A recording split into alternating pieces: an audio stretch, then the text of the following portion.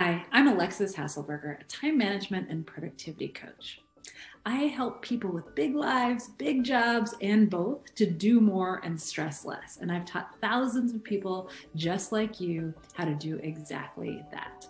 Through online courses, through coaching, one-on-one and group coaching, and through workshops, I give you the skills that you need to be able to do more of what you want and less of what you don't.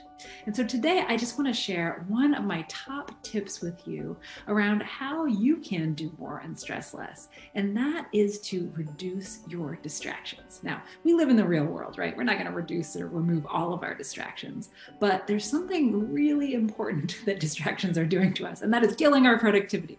So there is a study out of UC Irvine from several years ago that showed that not only are we distracted every 11 minutes, but that it takes us on average 23 minutes to recover from a distraction, to refocus on what we were doing.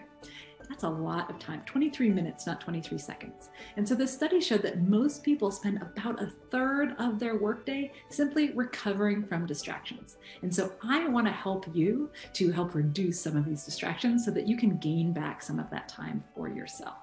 So one thing that you can do, one thing that I find with my clients is that we actually don't necessarily know what our biggest distractors are. And so something that I have my clients do and that I want to share with you is that you can, for just a day or two, keep a pad of paper next to you or your phone notes, whatever it is. And every single time you get distracted, write down what it was that distracted you. Whether it was a ding or a ping or one of your kids or, someone else or yourself, right? Your own brain just getting distracted and going to check email, whatever it was that distracted you, just write it down.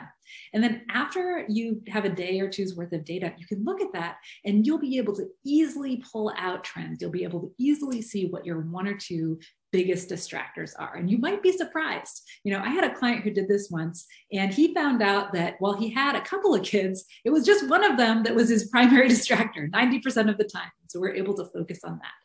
And then what you can do is download my free distraction action plan. And what this will do is it'll help you to have identified this, what are your primary distractors, and then it'll give you some suggestions of ways that you can minimize or reduce some of those distractions so that you can gain back more time for you.